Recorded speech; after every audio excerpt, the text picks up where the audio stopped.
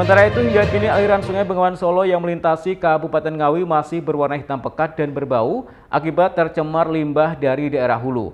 Meski begitu, mendasar hasil pengecekan yang dilakukan oleh Dinas Lingkungan Hidup setempat, jika pencemaran yang terjadi masih dalam kategori ringan. Dinas Lingkungan Hidup atau DLH Kabupaten Ngawi memastikan kondisi pencemaran yang terjadi pada aliran Sungai Bengawan Solo masih dalam kategori cemar ringan.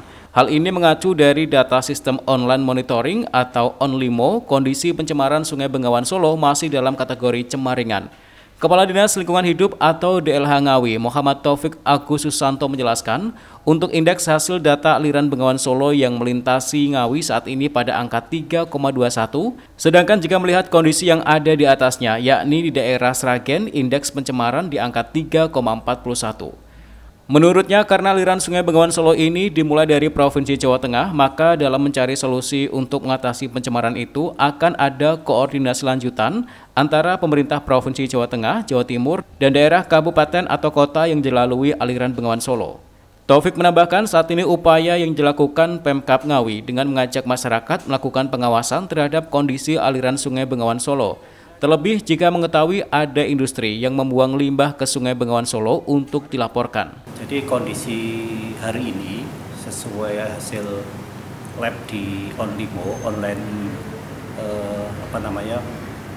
yang kita bisa monitor di setiap saat, karena di tiap titik di Bengawan Solo sudah ada labnya.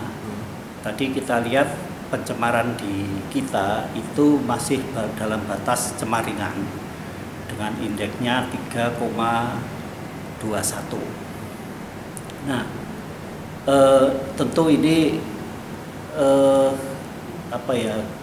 kita sangat prihatin dengan adanya pencemaran ini, dan kita juga sudah, karena onlimo itu terhubung ke KLHK, ke Das Solo, ke provinsi dan semuanya, kita pun bisa melihat kondisi yang ada di sungai-sungai Bengawan Solo melalui onlimo tadi.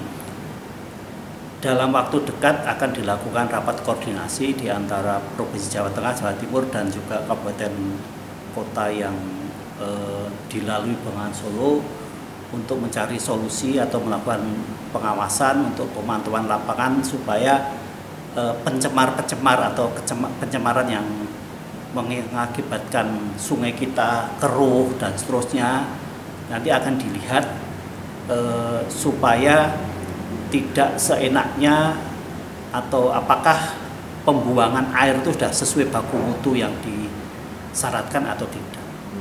Jadi perlu dilakukan pengawasan. Seperti diketahui, kondisi air Sungai Bengawan Solo saat ini berwarna hitam pekat akibat tercemar oleh limbah. Kondisi seperti ini kerap terjadi saat musim kemarau karena kondisi debit sungai menurun. Ita Wahyu, JTV Ngawi.